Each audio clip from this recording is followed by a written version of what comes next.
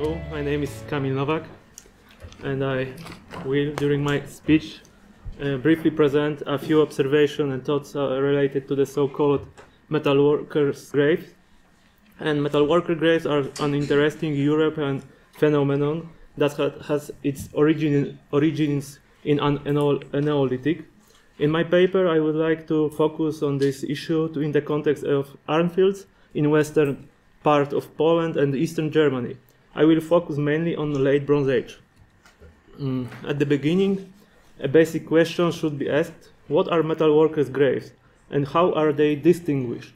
Here there are several bibliographical footnotes together with categories of objects according to which the authors distinguish such graves. Everyone agrees that the main determinants are objects directly related to casting process, that is, casting molds, crucibles, and tuyeres. Some authors add to this cold working tools like hammers and chisels. In this way, two categories of metalworkers' graves are separated: smiths and founders. However, the connection between hammers and chisels with metallurgy is unclear, in my opinion. It's difficult to state unambiguously whether these tools were used only in metallurgy-related activities and were not used, for example, for woodworking. If the chisel do not appear in the direct context with other objects related to metallurgical activities, I decided for my research that they aren't a determinant of those activities. And for example, for better images of this problem, I present here the inventory of grave 4 from the cemetery in Bełchatów, western Poland. It's a pit grave richly equipped with various types of objects, including chisels, sickle, fishing hooks, and glass beads. Should we call this grave as the metalworker grave, or perhaps the grave of a fisherman, or a farmer, or maybe a local collector was buried here? I know that we cannot answer these questions, and I also know that we must consider with the great caution that the grave inventory reflects prehistoric reality. For this research, I decided that the determinants of metalworker graves are tools directly related to the metal casting process, such casting molds, tuyeres, and crucibles. For the study area, I identified 23 sites where 27 graves containing characteristic equipment were discovered. As you can see, we can talk about any general pattern of the occurrence of metalworker graves. A large number of them occurred in today's Silesia, around Legnica and Wroclaw. Here. And, as well in the territory of north-central Saxony and southeast Brandenburg. The number of these finds decreases to the north, and the furthest are the graves from Buco and Sobiejuchy, dated to the early Iron Age. This phenomenon does not occur at all in Pomerania and Mecklenburg. Perhaps the casting mold from Kratzenburg, Landkreis Rostock, comes from the graves, but this is not really clear. Only from 8 sites, metalworker graves from the entire collection have been systematically examined. The other was discovered accidentally or during amateur excavation in the 19th or early 20th century. Some of the older finds generally come from the cemetery area, and it's not possible to fit it to a specific grave. When the casting molds were discovered along with fragments of ceramics, they most likely came from a damaged grave. From better documented graves, we can take a closer look at the construction of the graves. All graves from this area are cremation graves, mostly flat, with one or several urns. Only in Gebernitz, in Saxony, it was a tumulus grave. In the case of the grave from Wartosław, there are 5 urns. 2 or 3 occurred in the grave from Buco. Human remains were usually in the urn or in and next to the urn, like in Kleine Jała. In a few cases, the remains are located directly in the burial pit, like in Karzec or Gogolin Strzedniów. In the grave from Buco, the urn was covered with an upside-down vessel.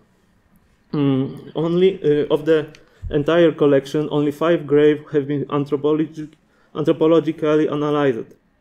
Anthropological studies of bone remains show that mainly men were buried in the graves.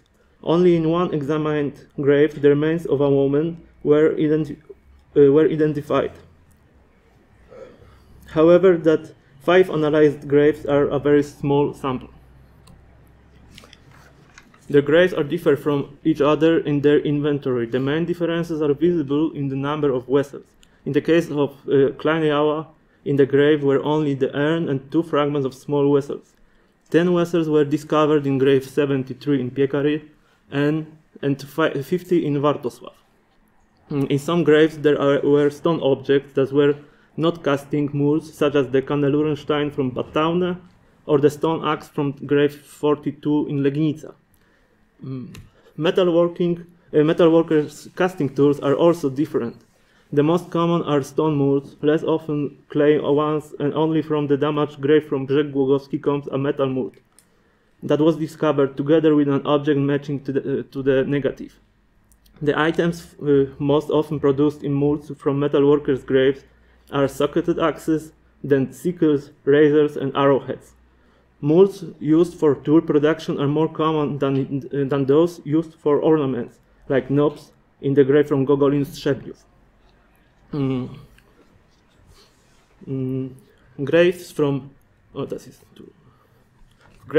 Karzec, Legnica, Piekary, and Bad Taune had in their inventory casting cores, and from graves from Lubsal and Bojadła contained 2 years of the same kind. The overview of information presented above indicates that the main similarities within the group of metallurgical graves are the occurrence of metallurgical tools and cremation.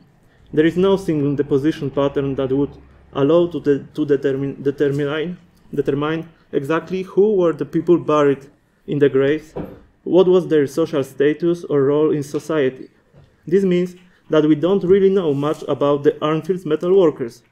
But in that situation, what kind of information should we expect studying the so-called metalworker graves? I think we can get a lot of information about the preparation of metalworkers' tools and the casting production process itself.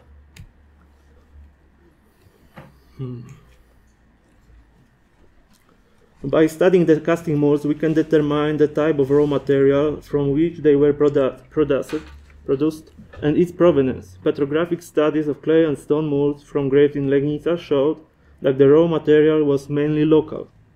Cathodoluminescence studies of molds from Kleine showed that the molds were made of one type of sandstone, most likely from one outcrop.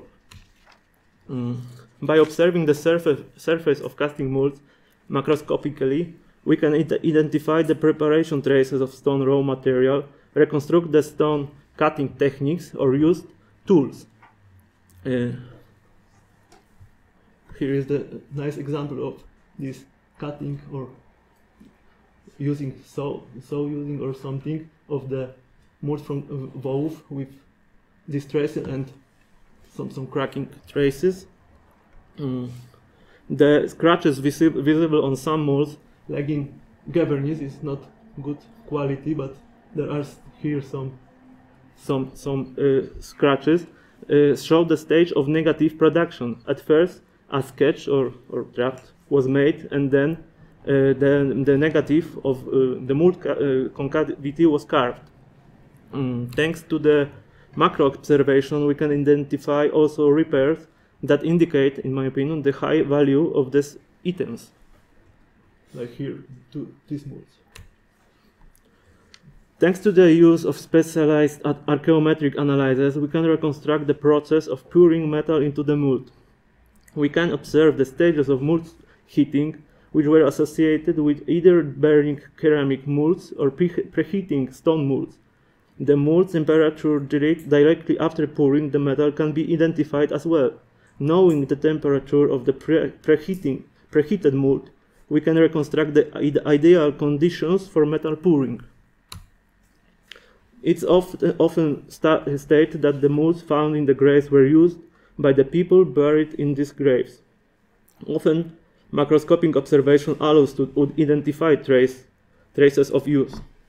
Clear, visible soot or burned spots. Sometimes, however, these types of traces are not visible. Traces of metal can be identified in molds using non-invasive XRF analysis. In the case of casting molds from the Legnica cemetery, it was confirmed that all molds were used. Only in the case of the clay core, we did not obtain clear results that confirmed the presence of copper on its surface. Probably this item was not used before the deposition at all. Methods used in modern foundry allows for precise determination of ways of filling molds with metal. The optimal casting conditions are determined by 3D modeling of the object and using of specialized software. In this way, optimal conditions for using molds for razors and here for socketed access from graves in Legnica cemetery were determined.